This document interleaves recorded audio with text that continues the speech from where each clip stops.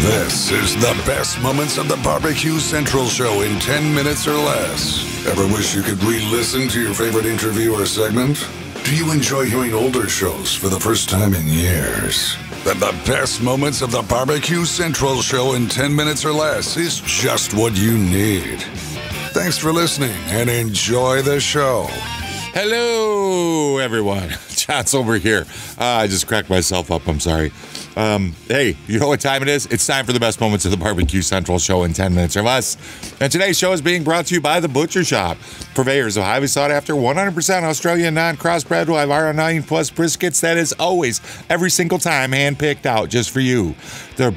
The Butcher Shop has been retailing the finest meats for more than 15 years. Every week, they're shipping out competition quality meats to many of the biggest teams in the competition scene across the nation. Simply put, teams who use the Butcher Shop win, and they win often. You may not be a competitor, but I know that you deserve the finer cuts in life. Hey, the Butcher Shop is shipping some of the finest prime, dry-aged, Australian Wagyu, and Japanese Wagyu steaks to people just like you and me who aspire to be the kings and queens of the cul-de-sac. The Butcher Shop always has Berkshire, Compart Duroc, Allegiance Duroc, and Prairie Fresh all-natural pork in stock. And again, it's always hand-picked just for you. So let's review. The best competition briskets, they got those. The best pork selection, they got that. Giving you a better overall option to cook at home, you know it's true. So you give the Butcher Shop a call today, 850-458-8782. That's 850-458-8782. Be sure you mention the Barbecue Central Show. You're going to get 10% off your entire order each and every time you call. You can also check them out over on Facebook, facebook.com/thebutchershop. Shop is spelled SHOPPE, and be sure to give them a follow. The Butcher Shop, home of the 100% Australian non-crossbred Wylara 9 Plus briskets. And today we're going to jump into a first-time visit from author, restaurateur, marketeer, barbecue person, all the way around. Let's go. Let's get caught up with Greg and Amy Mills. All right. As promised, joining me now to talk a little about all things really related to the world of barbecue and grilling.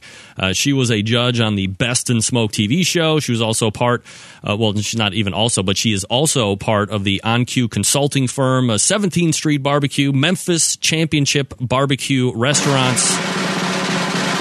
You're damn right. It's first time guest to the show, and I'm honored to say that is Amy Mills. Amy, welcome to the show. How are you? Thank you so much for having me. I'm fabulous. Thank you. And you? I'm doing very well, Amy. Thanks for asking. I didn't know if you noticed, and I'm probably putting you on the spot here, but what do you think the percentage of chance that Mike Mills will be receiving the newest scent from Pork Barrel Barbecue called Q for Father's Day? Well, I really have no idea. He wears Essence of Pork every day. That's his scent of choice. I'm not sure if he's even seen that yet. He's been on the road all day heading to New York for the Big Apple Barbecue Block Party. Oh, that's certainly a great event. One that I actually didn't even prep for, but now that you've mentioned it, Amy, for the people that aren't familiar with that, a lot of people think it's a competition or, it's some type of a demo event. Your dad has been doing that for years. Obviously, you've been out there, too, because you take a lot of great pictures that you share via Twitter and Facebook. But for the people that aren't aware of it and haven't been out to it, tell us what the block party is all about and what one could expect if they were going to attend. Oh, absolutely. It's a fabulous event. The Block Party is really a celebration of regional American barbecue. It is not a competition. It's not something you can apply to be part of. People are chosen very specifically because of the type of barbecue they do or the region they represent. And one of the factors to this is that you have to really be able to produce 6,000 plus portions of barbecue over the 2-day period. And there are a lot of fabulous restaurants out there who don't really have the equipment or ability to travel and put that type of a show on. It's a fundraiser. We do not get any of the money from this. Each pitmaster sells one protein and one side dish, and all of the proceeds go to the Madison Square Park Conservancy. So it's all for charity, and it's a fabulous fundraiser that's the brainchild of Danny Meyer, who is the head of Union Square Hospitality Group and Blue Smoke. Now, when you're picking the protein, you're picking the side dish, is it assigned to you, or are you allowed to pick which one you want to do? Well, we are one of the 6 founding pitmasters. My dad is a partner in Blue Smoke, and he helped start the block party 9 years ago. This is its 9th year. And people really, sometimes there's a hole that needs to be filled. Most people are cooking what they're famous for. So, we do baby back ribs and baked beans. Those are 2 things that people look forward to. I know from our experience at other events, if we try to change up something, people will say, "Oh, I thought you were bringing the ribs." Right. So we're doing what people want us to do. That's going to be a fabulous event, a Big Apple block party right down there in New York City. So if you have a chance to have occasion to get out there, I mean, you really got to go early because it's a jam-packed event, let's say. It is. It's actually, there'll be about 130,000, 140,000 people. Wow. It grows by leaps and bounds each year. And smart people come with a group and split up. Everybody stands in a different line, and then they meet in the park with all of the goods. There's also a Fast Pass program. It's kind of like going on the Fast Lane at Disney World. Right. And that means that you buy a pass with $100 worth of punches. It's $125 for the pass, and you can go on an inside lane around the park. Only a certain number of those are sold. So those have been sold out for a little while now. Sounds like a fabulous time. Got to get out there one time so I can hang with all the barbecue elite. And, of course, I got to hang glad with my man, John Marcus.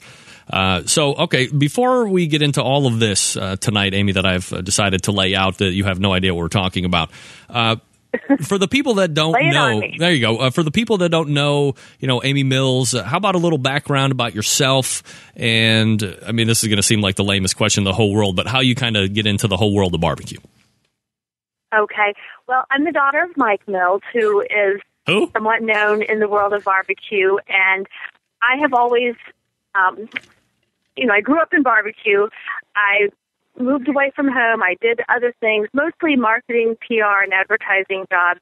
I lived in Dallas, and now I live in Boston most of the time. And I've always been a little bit involved in the business, but maybe for the past 7 to 10 years, even more so. And it really started when I wrote the book, Peace, Love, and Barbecue. When I would go home, I would hear all of these stories, or I would travel to events with my dad, and I knew that those were stories that needed to be captured and written down. I think the thing that's really special about Peace, Love, and Barbecue is that these men talk differently to one another than they do to a reporter. And that has really been the charm and the appeal of that book. So I really, just started working in the family business sort of part-time, and now it's about 20 hours a day. Yeah, wow. So almost a jam-packed 24-hour wall-to-wall barbecue world. Mike Mills, obviously, as you said, your dad, widely considered to be like one of the legends when it comes to our industry of barbecue and grilling. When people list off the top people in barbecue, he's got to be at least, if not the first, one of the 3 mentioned out of the mouth by most folks. What's it like growing up with a father who was an icon in an industry? All right, let's see if I can talk this out better than I talked it in. Hey, I invite you to go check out this complete episode over at the BBQCentralShow.com. While you're over there, there's a great search box. Find yourself a show you'd like to listen to. Search any subject barbecue and grilling related. Chances are it's going to have a return. You want me to do a show just for you? Send me an email, John at the BBQCentralShow.com. I will do something special for you, whatever you like. I'll try my best to accommodate. And until next time on the best moments of the Barbecue Central Show in 10 minutes or less, I'm your host, John Solberg. I look forward to talking to you again soon.